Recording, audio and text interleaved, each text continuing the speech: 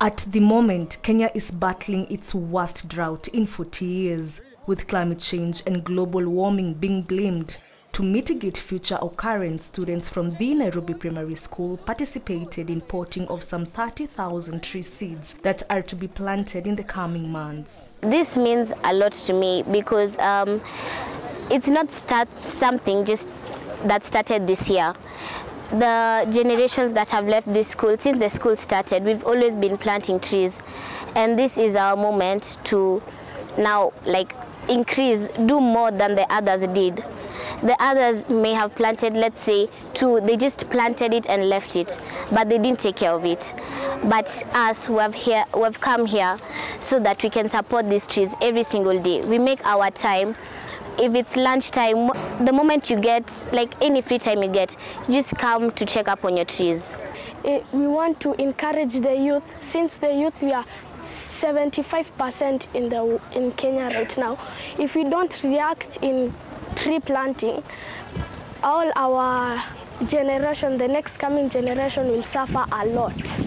So today, what we want to do is our first ever release of our greenhouse, our tree nursery. At least every youth should grow at least 10 plants in a year, or less 1 plant in a month. But not just planting and leaving it alone, planting and raising it. So this is the only way we can continue with this is to only raise our nursery. During the launch of the tree nursery, Daniel Juma, CEO Global Peace Foundation, lauded the students for their effort to help in the rehabilitation of the environment, challenging them to take care of the trees up to maturity. Students are the future. If we teach them today the importance of conservation, then they will live it. Rather than telling them to do it, if we show them how to do it, they will enjoy doing it. And also, one of the things that we are doing as Global Peace Foundation is promoting character. And tree planting is also part of character development. So as we teach them, the importance of growing trees, the importance of taking care of the environment, they will also learn the importance of taking care of life, the importance of taking care of themselves, the importance of ensuring that the environment, the responsibility for taking care of the environment it's their responsibility. So if you teach them early enough, then they are able to grasp this. So even as they go back to school from school on holidays, they can practice this at home with their parents.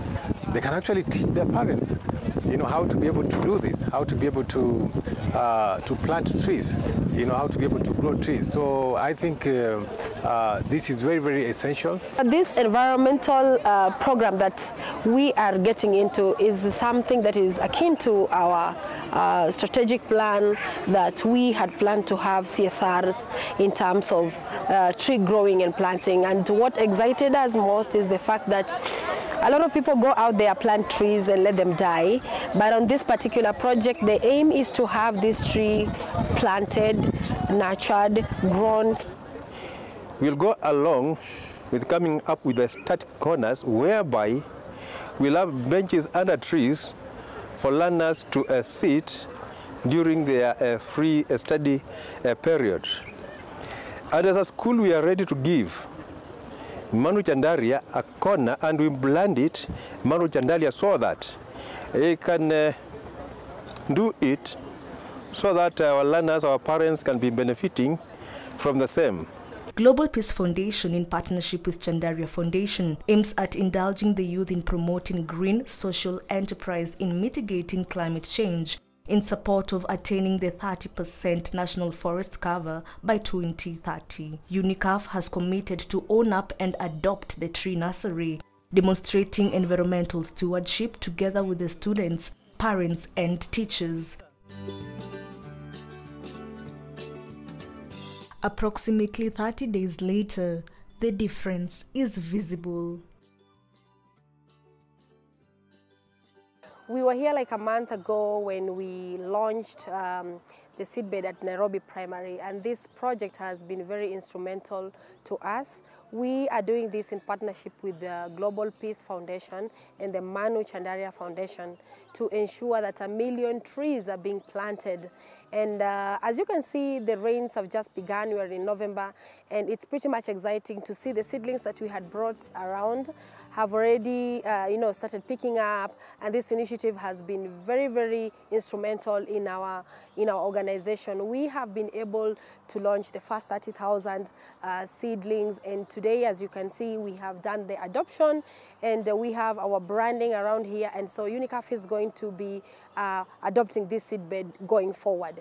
And so we are calling upon our partners out there that we should come together and try and act on the issue of climate change and try and get more trees being planted, and this adoption would be good if we do it in more schools. We cannot do it alone, and so UNICEF is joining the entire world to call on everyone to come on board and support this project. So we give much appreciation also to our CEO, who has put in a lot of efforts in this, Dr.